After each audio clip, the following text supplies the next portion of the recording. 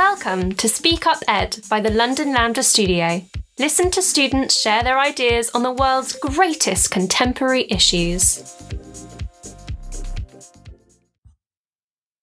Today's featured talk is from Akshita, talking about the gender pay gap.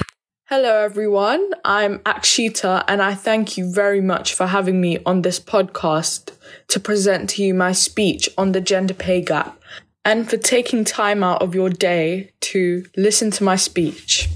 The topics I will cover in today's speech are what is the gender pay gap, why it exists, details on the gender pay gap in each industry and the best ways to combat this issue. The public claim that all genders are treated fairly.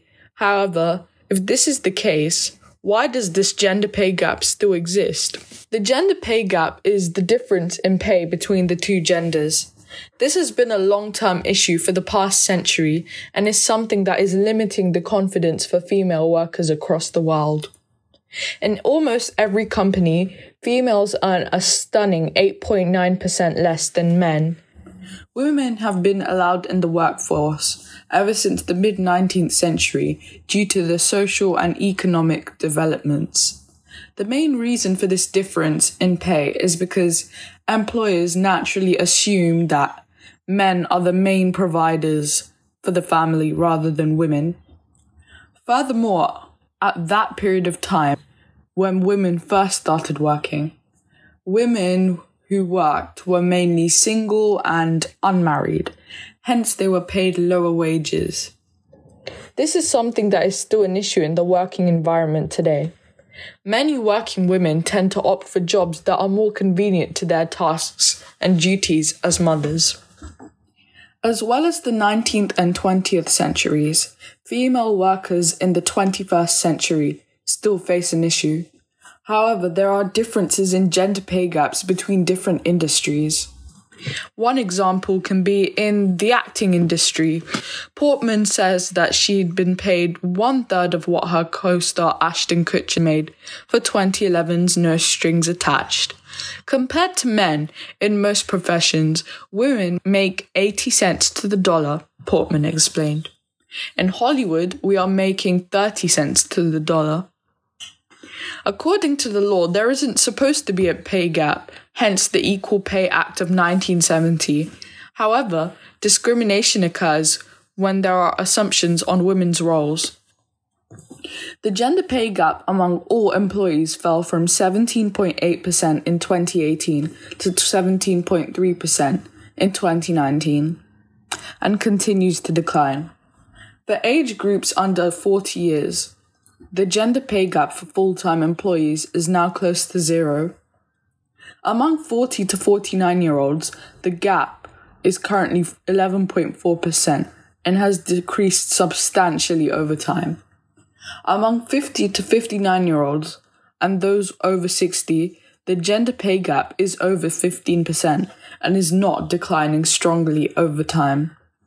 One of the reasons for differences in the gender pay gap between age groups is that women over 40 years are more likely to work in lower paid occupations and compared with younger women are less likely to work as managers, directors or senior officials. One way to combat this gender pay gap is to make workforces of higher profile jobs more convenient for women. This is pivotal as household duties and looking after the children is seen as a traditionally feminine responsibility, therefore causing this gap. Making these workforces more convenient for women will therefore make it easier for women to carry out those duties as well as work at the same time. Demand workforces to raise salaries for women in order to make them equal to men. While women can't negotiate around discrimination due to higher ranked jobs being given to men, pushing for a raise or better benefits can help. Pay people based on qualifications, not because of gender. If this was how people were rewarded, it will take into account the skills they have built themselves, not because of characteristics they cannot control. Anonymous CVs are also a better option so that employees won't hire people based on gender. This idea may seem unrealistic, but this will give both genders a fairer, unbiased opportunity at achieving things. With all those strategies sounding somewhat realistic, we can expect the gender pay gap to continue to decline. From today's speech, we can safely say that the main culprit behind gender pay gaps is the societal stereotype of mainly men being the financial providers of the family and the duties women have to do as mothers. I hope in today's podcast I have helped shed light on this issue. Thank you very much for having me. Keep on listening for an interview with Akshita. Akshita, what inspired you to talk about this topic?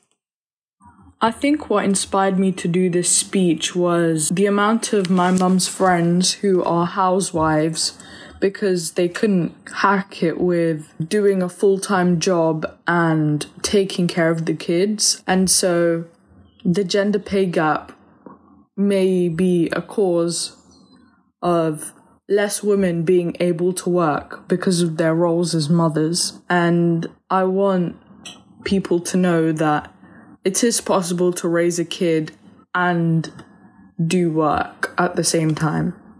You've certainly put some interesting and very doable solutions to achieving a lesser gender pay gap. So why do you think that this is such an important issue to be talking about? The gender pay gap is an important issue because sometimes women don't feel as appreciated as men do in terms of being financially independent, and women getting paid less for roles that men also do is very unfair and it ruins their self-esteem. Thank you for listening to the London LAMDA Studio's SpeakUpED. For more information on speaking in public lessons with us, visit our website at londonlamdastudio.co.uk. You can also find us on Facebook and keep up to date on new releases by following us on Instagram, all under London LAMDA Studio.